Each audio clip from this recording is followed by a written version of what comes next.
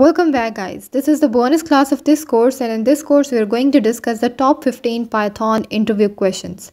So Python interview questions for freshers. Okay, so without wasting any time, let's start. Question number 1. What is the difference between the shallow copy and a deep copy? So you must have some knowledge about what is shallow copy and what is deep copy. And this is the definition of deep copy and this is the definition of shallow copy, and these are the method that we use to create the shallow copy and the deep copy in Python language. So the basic difference between the shallow and the deep copy is that the changes in original object are not reflected in the copy of deep copy, and the changes in the original object are reflected in the copy. So this is the difference between the shallow and the deep copy. Let's move on. How is multi-threading achieved in Python? So this is the question about mostly asked questions in interview. So multi-threading usually implies the multiple threads are executed concurrently, but so Python global interpreter lock doesn't allow more than one thread to hold the Python interpreter. So for that we use the context switching, and it is also quite different from multiprocessing. So let's move on to the question number 3. Discuss the Django architecture. So Django is a web service used to build your web pages, and its architecture is shown as like it has a template, the front end of the web page. Then it has a model, the back end where the data is stored. Then it has a view, it interacts the model and template and map it to a URL. So actually view is working for mapping the URL. And then Django that serves the page to the user. So this is the basic architecture of Django. Let's move on, and this is the question number 4. What advantages does the NumPy array have over a nested list? So for that, first of all, you must know that what is NumPy array and the list. NumPy is written in C so that all its complexities are blocked. So NumPy is written in C language and all its complexities are packed into a simple to use module. Okay, so on the other hand, lists are dynamically typed. We have multiple data types in a single list, and therefore Python must check the data type of each element every time it uses it. So that's why NumPy array is much faster than the lists. Okay, the next point is NumPy has a lot of additional functionalities that list doesn't offer. So for instance, a lot of things can be automated in NumPy.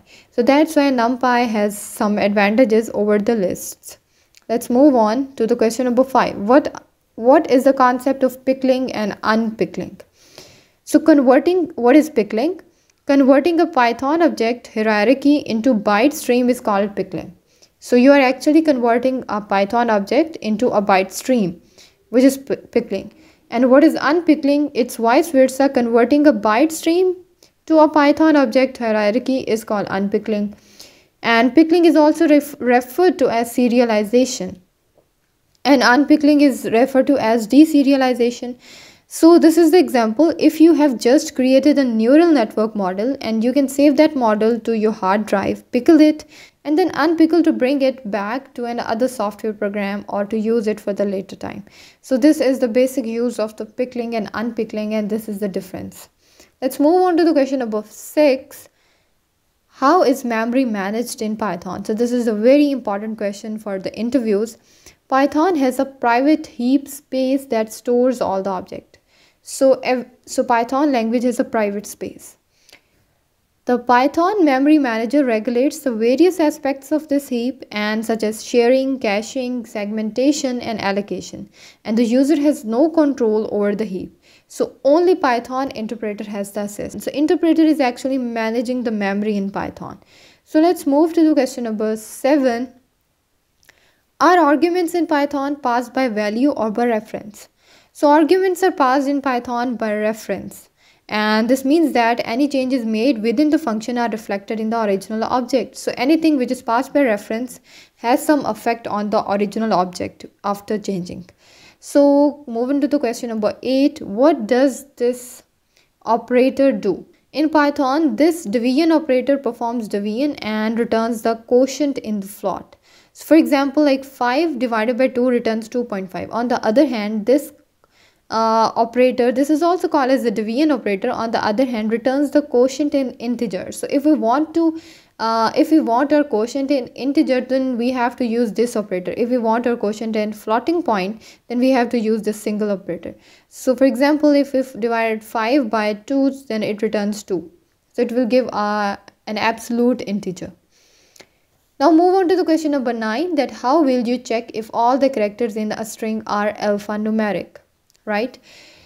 So the answer is, like, Python has an inbuilt method which is all num, which returns true if all the characters in the strings are alphanumeric. So you have to use this built-in function which is all num. So this is an alphanumeric A, B, C, D and 1, 2, 3. So dot is all num. So this is the method that we can check whether the string is alphanumeric or not. So this is true. But in this case, it's not alphanumeric. It also contains these special characters with them. So that's why it is giving us false, right? Another way to use this rex as shown is, another way to use this like import re, and we have to use this bool operator, and then we can use this method, match method, and to check whether the string is alphanumeric or not, right? So let's move on to the question number 10. Is Python object oriented or functional programming? So note that this is very important question in Python language, even in interviews also. So Python is considered as a multi-paradigm language. Python follows the object-oriented paradigm, and it also follows the functional programming paradigm. But how? Python allows the creation of objects and their manipulation through a specific methods. And it supports most of the features of OOP, such as inheritance and polymorphism, right? But in case of the functional programming paradigm, functions may be used as the first class object, and Python supports lambda function, which are characteristic of functional paradigm. We have used the lambda function in our project, so let's move on. In Python, okay, this is the question number 11. In Python, functions are first class object. What do you infer from this? It means that a function can be treated just like an object. You can assign them to a variable or pass them as an argument to another function, as we have discussed while we were discussing the functions in detail. And you can even return them from the other functions. So that's why we call them the first class objects. Now move on to the question number 12. What is the purpose of pass statement? Pass statement is used when there is a syntactic but not an operational requirement. In this example, as you can see here, when I have used this if statement, if I is equals to empty string, and then I have not mentioned any expression over here. So I simply type here pass. By typing pass, code editor will not give us error because it is acting as a null operation. So it actually acts as a placeholder or a null operation, or no action required sometime. So else print I, end. Now move on to the question number 13. What is the difference between the matrix and the arrays? So an array is a sequence of objects of similar data type, right? Array do not contain the data of the different data type. And what about matrix? A matrix comes from a linear algebra and is two-dimensional representation of data, right? So array is a single dimensional and it has two-dimensional representation. An array within another array forms a matrix, right? So when we combine two arrays, then it forms a matrix. So it comes with a powerful set of mathematical operations that allows you to manipulate the data in interesting way. So matrix is bit complex and arrays are a little bit easy to deal. Let's move on to the question number 14. What is the docstring in Python? So this is basically a docstring. The string which is mentioned in 3 double quotations is called as a docstring. This function adds two numbers. So I have created a function def add a comma b. So this is a docstring, and sum is equals to a plus b, return sum. Sum add 10 comma 20.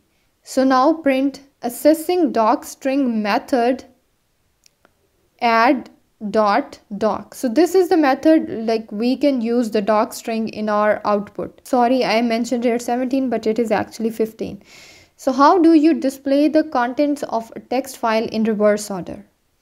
So how we can actually display the content of a text file in reverse order? So the answer is you can display the content of text file in reverse order using the following step. Step number 1. Open the file using the open function using file handling, right? Number 2. Store the content of the file into a list. Step number 3. Reverse the content of the list by using the reverse function.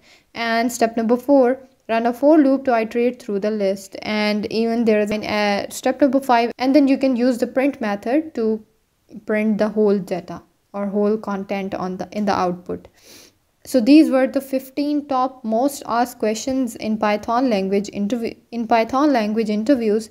So I hope you like this video, and I have also mentioned the answers. So that's it for today. See you in the next lecture.